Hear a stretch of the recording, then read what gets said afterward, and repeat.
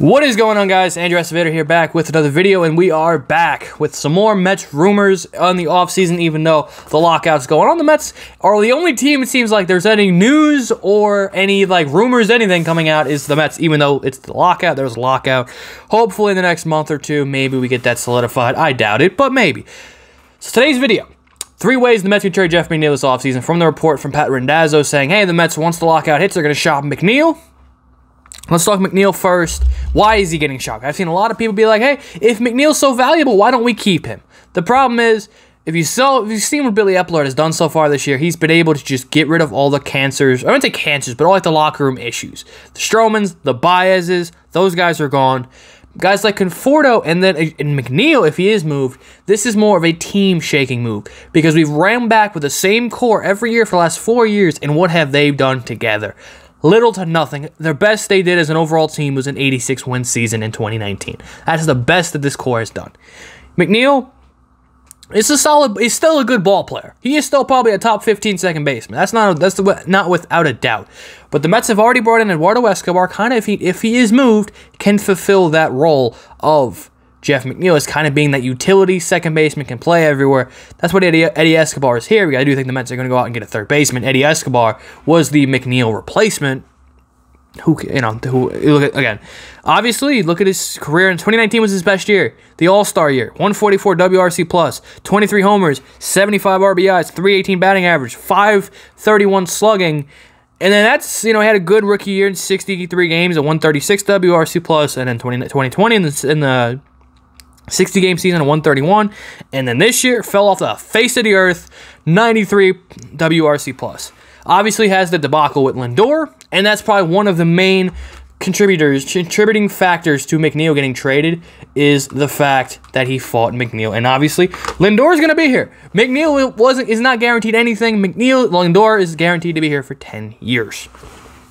Let's break down potentially some of the options, what the Mets could do with Jeff McNeil. And obviously, as we're going to start with the report that Rendazzo said, is, hey, they want to trade him for pitching. You look at some of the options: Sonny Gray, Chris Bassett, Frankie Montas, Sean Manaea, and obviously the big one is Luis Castillo. We'll talk about some of the other guys first. Sonny Gray, quality number 4 starter.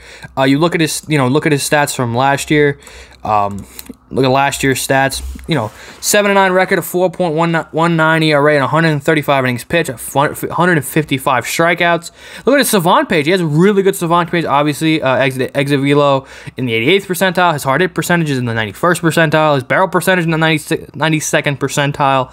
But I can already see everybody saying, "Hey, he can't pitch in New York." That is not correct. The Yankees forced him to pitch a different style of game. I think he's more of a sinker slider. They wanted him to throw more curveballs, if I remember correctly. He's not a curveball pitcher. They changed the pitcher he is, so I don't believe that narrative that Sonny Gray can't pitch in New York. Another guy, Chris Bassett, again, coming off a 2021 All-Star season with the Oakland A's. He's got one, also, Sonny Gray has 2 years of control. 2 years at, I believe, was it $22 million? 2 years at $22 million. I think the second year is an option. For first year is $11 million, and then the next year is an option. Chris Bassett, 1-year deal, $8.8 million deal. Last year, 12-14 record, a 3.51 ERA, 157 innings pitched, and a third innings pitched. Again, his savant page, decent little starter. It looks pretty good. Maybe he gets a little, the barrel, he gets whiffs, doesn't get a lot of whiffs, who cares? For his career, solid career, again, is a guy you can get for cheap, maybe. And I think the idea of, why I would not trade Jeff McNeil for Chris Bassett or Sean Manaea or Frankie Montas, we'll get to those two next.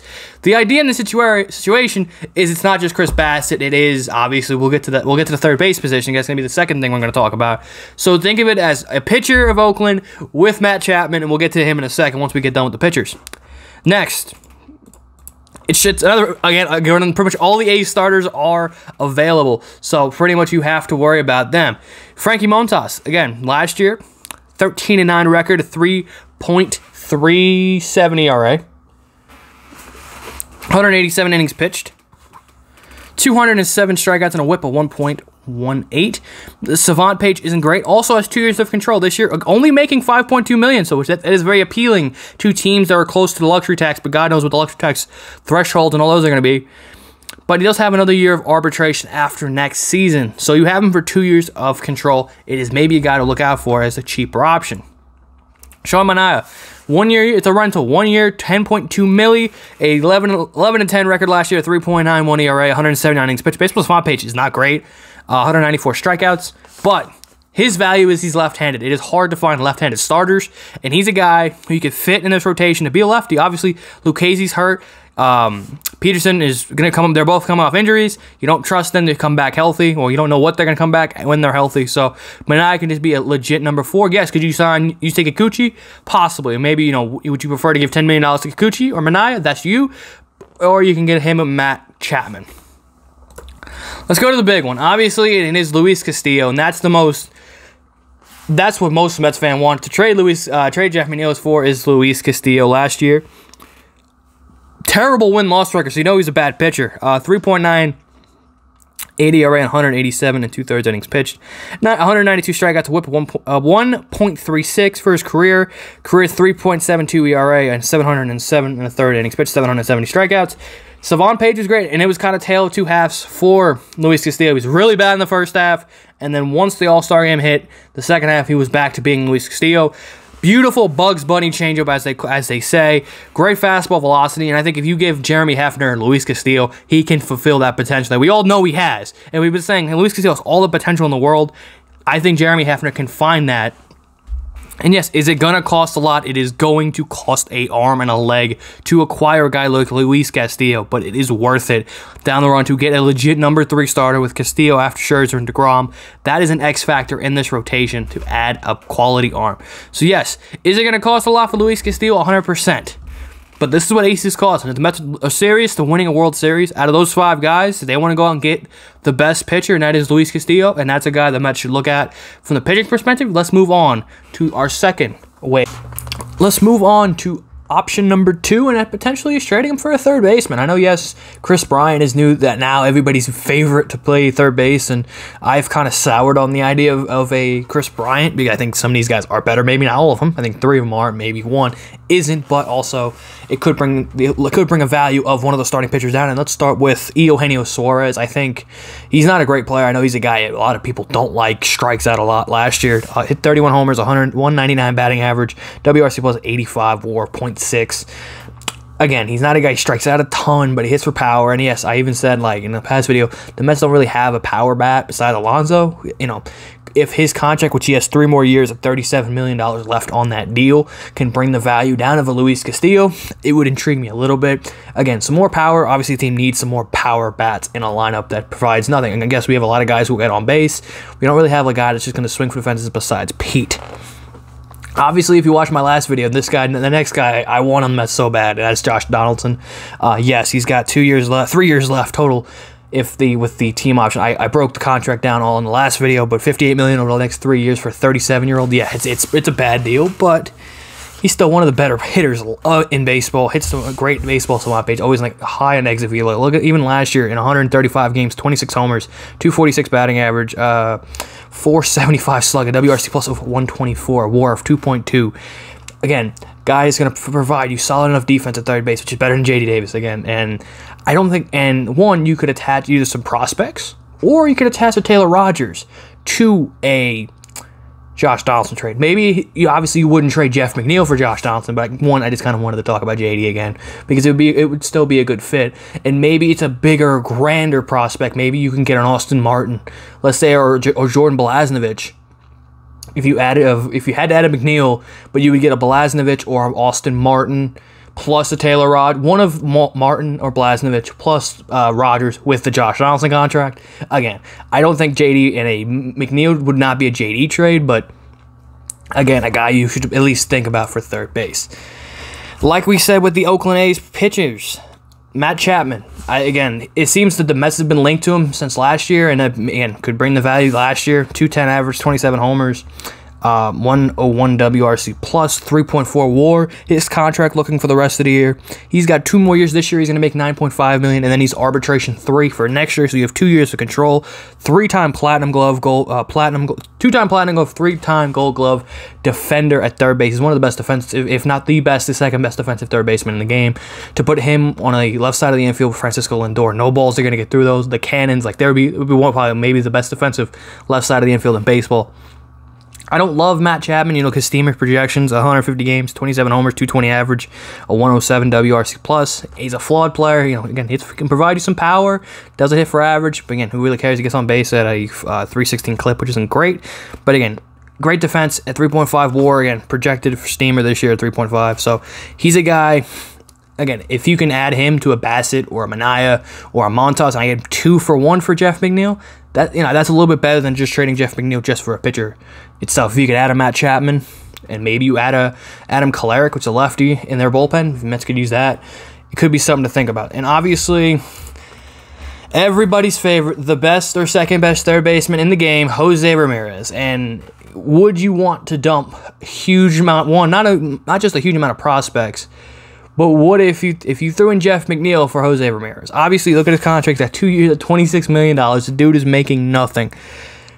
He's, again, one of the best offensive productive third baseman in the game. Look at last year in 152 games, 36 homers, a 266 average, a 538 slug, a 137 WRC plus, and a 6 WAR season. Switch hitting, again, you can reunite him with Lindor. Those guys can produce together. But again, the problem is, are you willing to give Cleveland another huge ransom of prospects plus Jeff McNeil? It'd probably have to revolve around McNeil, JD, and then either a Vientos, Mauricio, and it would be a huge package to get Jose Ramirez, but Jose Ramirez is a difference maker. Again, he's a top 2 third baseman. He's improved defensively, again, which is great because he used to be pretty bad defensively. He's definitely improved, but again, it's a guy, it's the big flashy name. I think his teams are going to overpay for him. Same thing with a guy like Luis Castillo. I don't think the Mets are going to make those 2 types of trades because I think a team will offer the Reds a Barrios type deal, which was 2 top 3 prospects in the Blue Jay system with Austin Martin and Simone Woods Richardson. So I don't think the Mets are going to do that for a Castillo, and I just don't think after last season, which they dumped, 2 top 10 prospects in the Mets system, and obviously with Jimenez and Rosario, I don't think the Mets are going to do it with, again, the Cleveland, which again, don't probably better prospects, and a Jeff McNeil to Cleveland. So again, those are options at third base if the Mets want to improve third base, including a Jeff McNeil trade. Now let's go to the third option. And last, the other option that probably fans don't want to hear because they don't like prospects is taking Jeff McNeil and trying to flip him for a few top prospects. And here's the deal. The Mets are going to have 2 first-round picks in the first round, the 11th and 12th, or 11th and 13th, whatever it is. Again, 2 top 12 picks. The Mets are also getting 2 compensation picks for losing Conforto, most likely, and Syndergaard. So the Mets are going to replenish this farm via the draft. If the Mets can take a high-valued asset and accumulate more top prospects into this system, you guys want to, we were all jealous last year the Padres making big blockbuster deals. The Dodgers always have top farm systems because they know when they trade their assets to get good value. Teams that could willingly need a second baseman or could use a left-handed bat as good as Jeff McNeil is, obviously the White Sox, they desperately could use a second baseman. Their second baseman is was bad. I don't even know who it is. I think it's like Lourdes Garcia, I think. They could definitely upgrade from him. The Twins, I know they have Luis Ariz, but potentially Jeff McNeil is a better player than him, and maybe, again, contract-wise, we'll talk strictly for prospect. I threw the Yankees in here. I know that probably the Mets and Yankees are never going to make a trade, but Billy Epler has a great connection with Brian Cashman. The Yankees could use a player like Jeff McNeil. I know Mets fans don't want to hear that, but the Mets could get some good pieces from the Yankees if they wanted to. The Boston Red Sox. I know they have Kike Hernandez. Kike plays center. Jose Iglesias was playing there, I think, and Christian Arroyo. Don't quote me, I think, but they had a kind of platoon at second base, and they could use another left-handed bat. If they do lose Schwarber, McNeil isn't the power hitter that Schwarber is, but they can use another top-flight left-handed bat in the Red Sox lineup. Again, the A's, keep bringing them up, same kind of teams, and a team that could definitely use a bat after losing Marcus Semien at second base. What about the Toronto Blue Jays? Those are a couple teams, a couple of top prospects that I have my eyes on, which I would love to ask for. Obviously from Chicago is Yoelqui Cespedes. I know the Mets probably don't want to deal with a Cespedes again, but again, he's an outfield prospect. Again, the Mets fans have clamored the Mets outfield prospects are bad. Obviously, besides they're trying to make Beatty and Vientos some flexibility, but obviously they traded PCA, they traded Jared Kelenic. They don't really have, besides the Khalil Lee's like the highest rated true outfielder. Obviously not Nick Plummer, but. Now, let's say you get Yoelqui Cespedes, he's going to be in like AAA, AA, AAA. So he's close. He's pretty close to the big league, maybe another year or two away. The Twins are the most interesting team, and like my dream trade, which I don't think that would happen because they just acquired him, is Austin Martin for Jeff McNeil. That is my perfect trade because I think Austin Martin and Jeff McNeil are very similar. Obviously, right-handed to left-handed, but that is like the perfect trade for me. And I don't obviously they're not going to trade Austin Martin after just trading for Jordan Blasnovich and not Jordan Jose Barrios. The guy I would ask is for right-handed starting pitcher Jordan Blasnovich, the number 3 prospect in the Twin system. Kids, again, has high 2 stuff. I don't think he's a true ace, but again, the Mets could just continue to use. Like, I have like Allens and Gins, where like they're building a lot of like quality depth, but they are further away. I saw Blasnovich pitch live in Double-A. This kid's got a great arm. I would love to see the Mets get their hands on this kid. Top 3 prospect in the Twin system. Again, McNeil can play the outfield, can play third base. Who knows what they're gonna do with if JD's traded? If like let's say then Arise or McNeil can go play second, or McNeil could just strictly play second, can play the outfield for the Twins. Provides a left-handed bat with guys like Garver, who else in there? Like Miguel Sano. So who else isn't the two if JD is still there? So it would be a good fit in Minnesota. Here's what everybody's gonna get. This is never gonna happen. It's the New York Yankees, and yes, the Mets and Yankees don't make trades. The Mets and Yankees are petty. They don't want to help each other out. But if the Mets called the Yankees, if the Up-Dog called Brian Cashman and said, hey, you want to talk Jeff McNeil? Yes, they have DJ LeMahieu. Yes, they have Gleyber Torres. They have Gio. But they need another bat like Jeff McNeil, where a guy's just going to be pure contact guy. And you put Jeff McNeil in Yankee Stadium, like, he's going to hit you 30 homers just because he can poke him. Because, again, the short porch in right field, even though McNeil's best value is just putting the ball in play. But you put McNeil in a situation where he hits well in Yankee Stadium. He's like, every time the Mets play Yankee Stadium, he homers and has, like, great games. So he kind of fits in right there. You put him and DJ LeMahieu, now the Yankees started to provide, a little more balance and better approaches when you put a guy like McNeil and you put a guy like DJ in a lineup. And, again, he can play the outfield, he can play second, he can play third. Some guys I would love from the Yankees is Clark Schmidt. I think he got some time. A big sinker. I think they faced the Mets. I think it was. I think it was either him or King pitched really well against the Mets. And I think it was in the Summer League. I think one of them pitched in a regular season game. Devi Garcia was one of their top pitching prospects, kind of fallen down the rank, but again, still has a good arm. And then Luis Medina, another guy, 3 pitching prospects. I want to replenish pitching and outfield. Most of the positions the Mets kind of need is more extra pitching prospects and extra outfield prospects. So the Yankees got a bunch, and Cashman's trying to, he knows he's on the hot seat, so he knows to go acquire some great players, and McNeil could be a great fit for the Yankees. Moving on to Boston, which again, Boston, after surprising coming back to being the Boston Red Sox, could use Jeff McNeil because again they have Bogarts, they have Devers, so they have the left side of the infield set.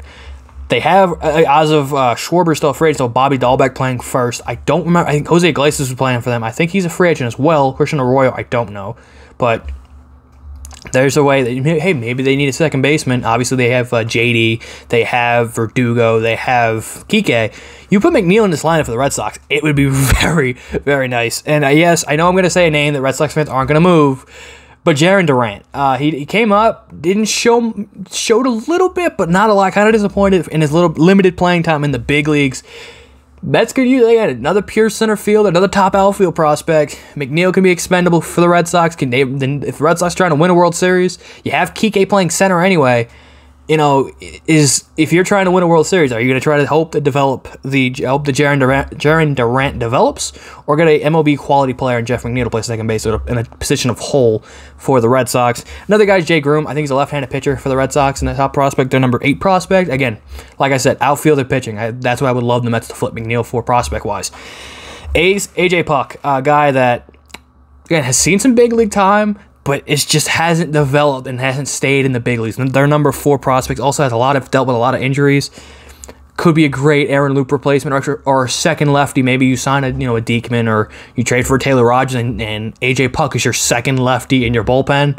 That'd be pretty nasty because this kid's got hard fastball. As a starter and a reliever, there could be some flexibility. And the last, the Blue Jays. Obviously, they're not moving Gabriel Marino. I know that everyone's going to be, he's another shortstop, but Jordan Groshans would be a decent, I could try to acquire Jordan Groshans. I know he kind of fell down the Blue Jays top prospect list, but it could be a guy you keep an eye on. Again, because he's short and can play third. And everyone's like, well, we got Beatty, we got Maurice, we had the same problem. Again, if you want to just replenish the farm to flip assets, again, it's a high trade value piece the Mets could get back for Jeff McNeil. So that's one of the options. Again, they're probably not going to just trade him for prospects because the Mets are in a win now mode, but if good teams, if they have extra value, I would flip them for prospects again, because again, you would get a stack draft to replenish from the draft, and if you can use McNeil to acquire a top 3 prospect out of anyone's system, and maybe a lower end guy, maybe like a top 12 to top 15 guy, get 2 pieces, potentially you can keep building up the farm system to go out and make bigger trades, because yes, as good as Luis Castillo is, or any of the pitcher prospects that pitching trade chips, let's say down the line a better pitching prospect or better pitching option becomes available, now you would have more assets to go get a better quality pitcher than a Luis Castillo, maybe a Shane Bieber. I know, shout out to Tony Metro. Shane Bieber legit becomes available. Yes, it's in Cleveland, but again, I think everyone would prefer Shane Bieber than Luis Castillo. So if you trade McNeil for some extra prospects, it wouldn't be bad. So overall, what do I think the Mets are going to do? I think they're going to trade him for pitching. I guess as much as I don't want them to do it, I think they're going to trade him for a pitcher again. If it's Castillo, I would love it. But I just think, again, if it was up to me, I'd probably flip for some, try to get some top-end prospects to just continue to replenish the farm, to go back for bigger years, to go big, for bigger pieces down the line. But leave in the comment section down below, what do you guys think of the Jeff McNeil trade rumors? What would you do? Who's your top? Give me like your top 3 options of like either pitchers, third basemen, anybody, prospects, whatever. Leave them all down in the comment section down below. Thank you guys for watching. Be sure to drop a like. Check out Mets Weekly on Thursday. We have a big episode where we're doing the all-time $1,000 Mets fantasy draft. That's going to be linked in the description, as well as the Twitter for Mets Weekly. Follow all the other Mets Weekly guys. Those are all linked down below. Thank you guys for watching, and I will see you guys in the next video. Peace.